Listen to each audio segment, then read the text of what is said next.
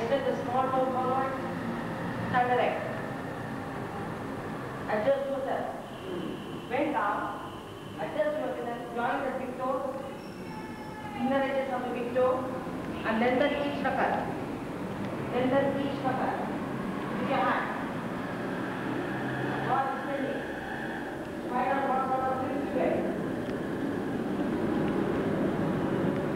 You lengthen it.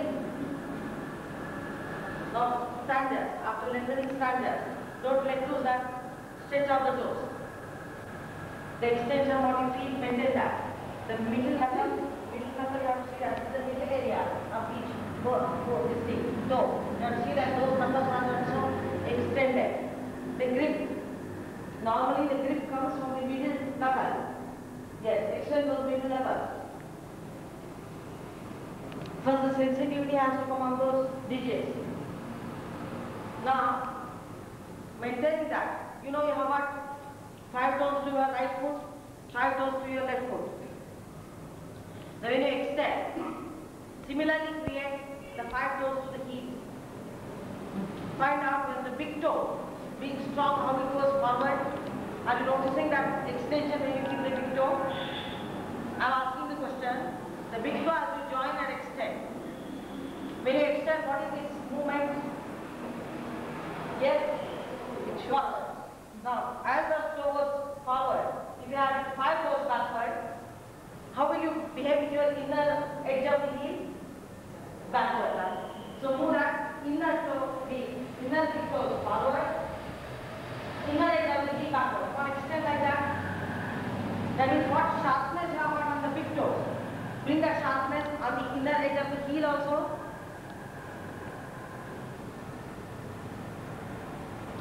That skin, why should it get shorter there? Question yourself. Why does it get shorter there? Extend that inner edge of the heel. Lengthen completely from the big toe to the inner heel. Like tug-off ball. One is going forward. In tug-off ball, what do? You pull it opposite way, isn't it? Applying the equal force. Apply the same force to the inner heel and same force to the big toe, forward. And now as you extend, you know what small toe does now? Which way the small toe is opening?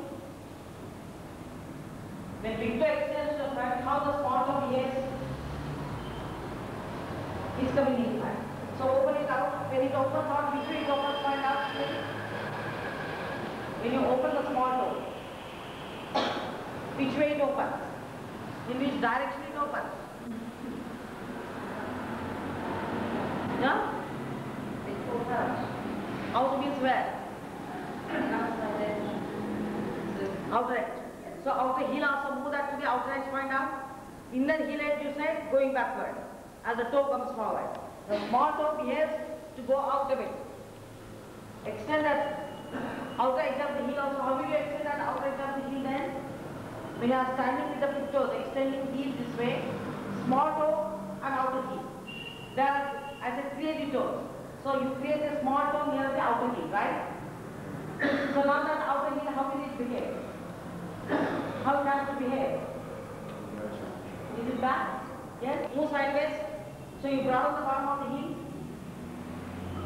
You remember what I said in the first Samapiti Tadasana? Back of the heel always gets contraction.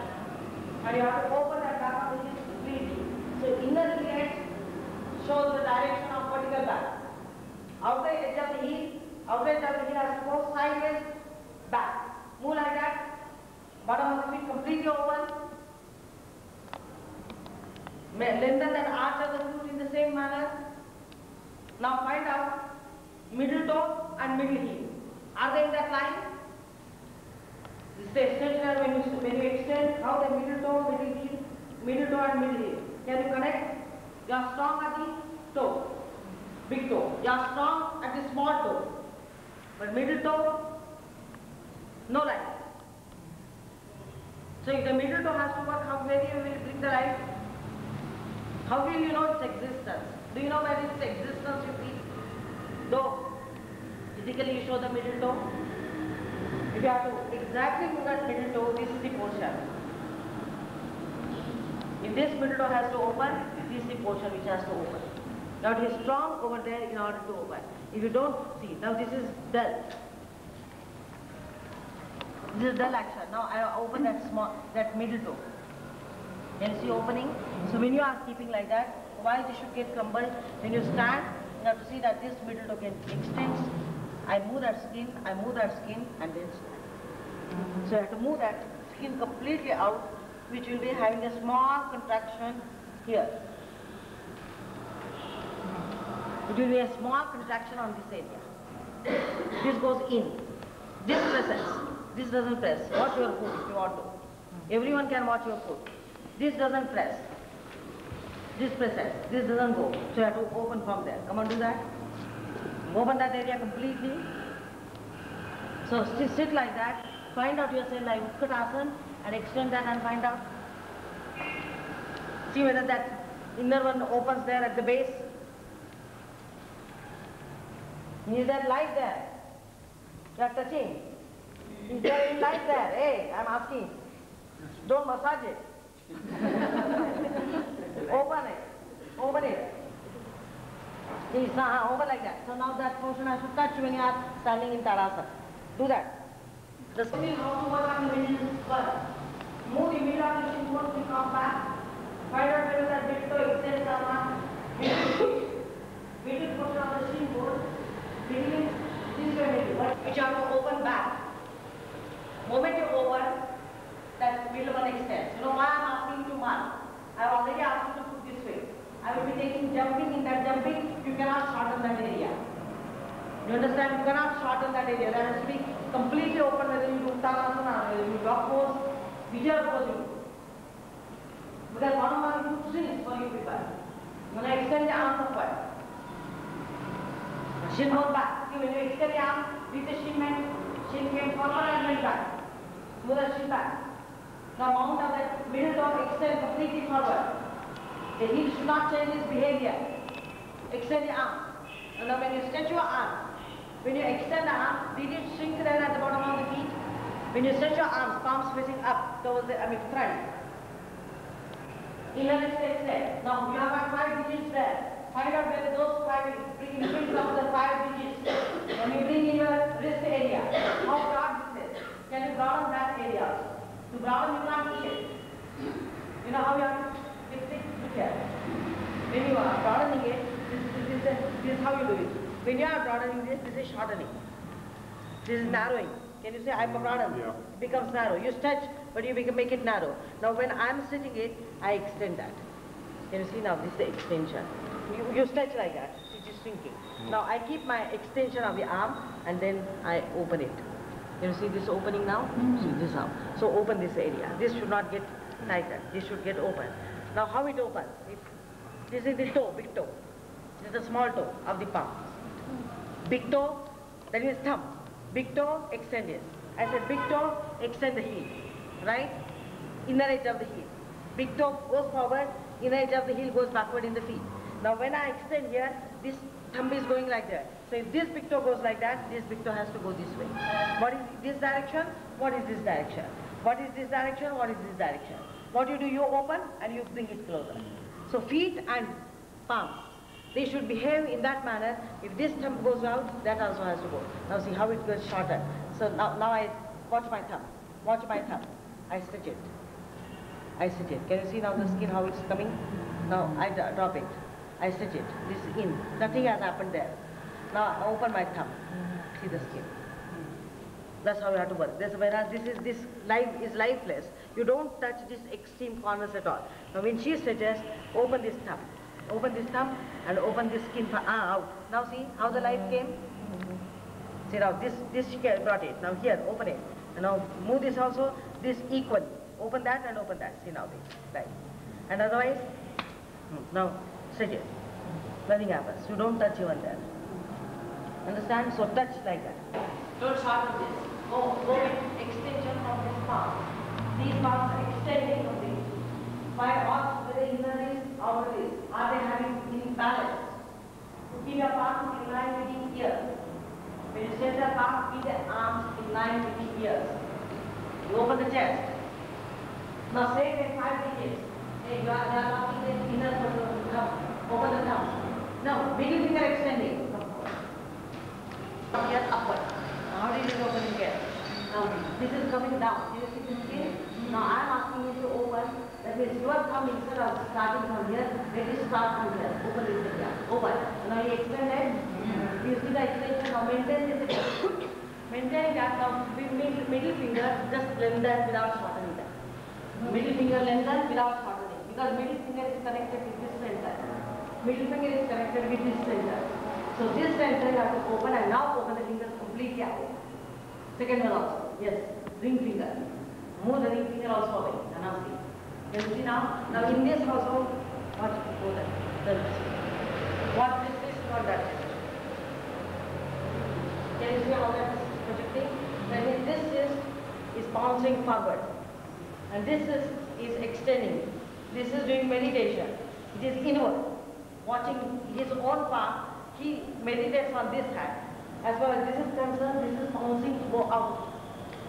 You understand? So now you have to open this area completely up. This. What length here? Can you see now? So move this. Move this. You know, people do question this. Us while writing. They say, arthritis. What to do? We say, alright, ask Urdhva. Oh yes, every day they are doing Urdhva. But why the Urdhva is not helping? It's a simple starting pose, Urdhva. But suppose if arthritis case is there, he doesn't open from here, his wrist will not be working at all. Open from there, see now, his wrist works. But what he does, he suggests in that manner that this energy is receding back. The energy is not going, so blocked. Blood circulation is blocked. Now open from here and see the blood circulation. Simple asana, understand? So that means people don't know how to, because arthritis gets affected here fast. You find this pain here, the bone projecting. Now here no arthritis, but why should it project out like that? You open from here and find out whether as this opens, now I keep it like this, okay? No, face this way, sideways. I'm giving it like this. I don't allow it to go down. Now extend from the back of the palm, the tip of the thumb. Extend without talking here. No. This is opening. Now bring the tip of the finger just forward. Bring it forward. Now, understand what it is? Bring the tip of the finger forward. That's how I do it. Understand? That means you have to learn to create space in this area. This is the one which will be having too many bones over there and no space. And you have to learn to create that space. Do that. The dullness thing doesn't go. And when you stand, you are all understand that thing. You are all light here. Get the light here. More you stand, get the light here. This is the. That is one is going this way, up. This is pulling this way. And in the middle is without any energy. Now I extend. You see that extension, how it comes? One like that, next one like that, inner is extending, this, that is. These are all the forms given in Shishasa. Because if this doesn't lengthen, this doesn't lengthen. Lengthen that area, bring that, and this thumb is going to, now that thumb is opening this wrist. This thumb is not yet opening this wrist. Right one. Open it. You know what level it comes now? Bhutanasa. Hey, you are also here. Outer one. They are saying others. I will tell you now what is Samatvam Yoga Uchyate, you all know. Equilibrium. What is equilibrium now? Balance. Yes, what kind of balance? Now can you see this? You want? Can you see this? Can you see this? What is it happening? This one shortening, closing. This one is shortening, closing. Yeah. And the outer one is more open. outer one is open for you. What is it? Just It's twisting back. it is twisting where? This is twisting back. This is twisting back. This is coming forward. And then she is this way. Okay? She is that way. So this is not facing that much as well as this is facing. Okay, that's what her stretch is. Now stand up. You saw her inner wrist coming to the front, outer is going back. You got the point? Now stand still. Now when she stands, what happens to her? Same. Same. Yeah. What happened to her toe? Heel, watch. You don't find so much expressive here. This is expressive, but that's not expressive that much. But yet, watch, compare whole body. You find this is going back and center is coming forward. Everywhere the center is coming forward and outer one is going back. Divide this body into two parts. So how the energy is moving. From here back, from here back. Now do the dog pose. Just to feel it. Do it. What is she doing? How is the center one? How is the outer one? Can you understand? Center one she is hitting. Outer one she is not opening. Now what I just say, outer one doesn't work. Move this way. This is a dog pose. Outer thigh, move more. Move the outer thigh. Move this outer thigh. Now this is the center of the calf muscle, right? This is the center of the calf muscle. This is going forward. This is going forward. Reverse it. Move this back. Move this back, and now extend. For you, for hers, what is the stretch of the leg? I say stretch. Come on. As the teacher says stretch, she stretches. Can you see now? Now this is not the way of stretching. She is hitting this area because she is all the time active on the center. The outer peripheral area is neglected completely. Now when I stretch in that Adho Mukha Sthira, now what